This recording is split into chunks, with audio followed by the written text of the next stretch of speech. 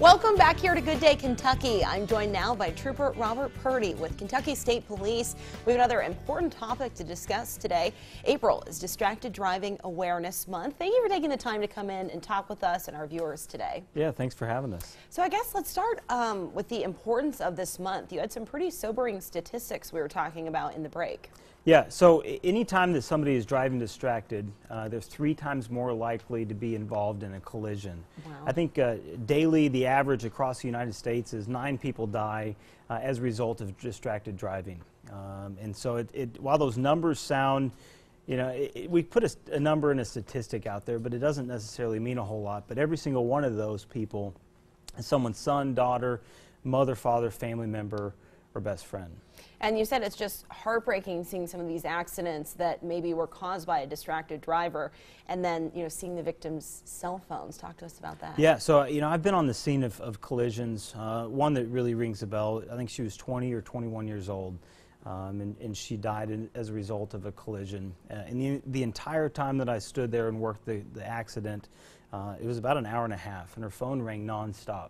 And every time that it rang on the screen, it said, "Daddy, Daddy, Daddy." And it's just powerful because, you know, no family member, no parent wants to lose a loved one. And unfortunately, far too many people are losing their lives on Kentucky roadways.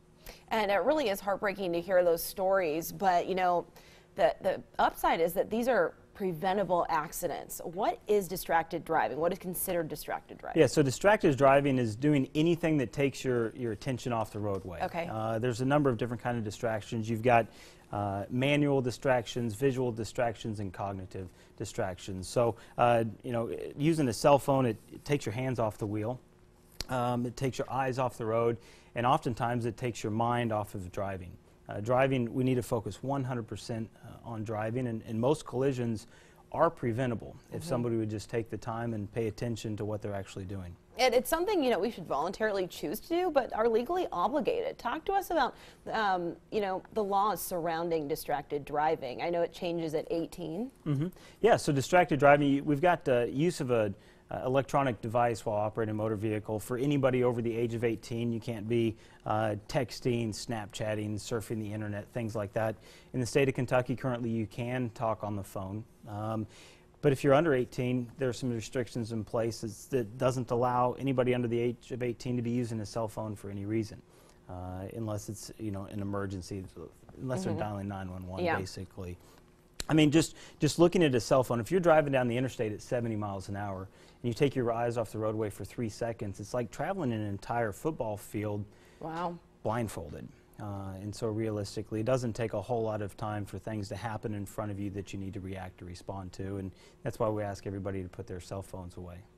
Really important information here. Remind us one more time about those statistics you told us about. Yeah, you're 3 times more likely to be involved in a collision if you're driving distracted. So put the cell phones away, limit other distractions inside the car. There's a lot more than just a cell phone. Changing the radio, maybe having too many people in the car, eating, all of those things, you know, take our eyes and our mind off of what we should be doing when we're behind the wheel, and that's driving. Important to remember that you said 3 seconds, traveling about the length of a football field. Right. Yeah. Well, we appreciate you coming in to talk to us today, and we look forward to having you back here on the show. Yeah, thanks again.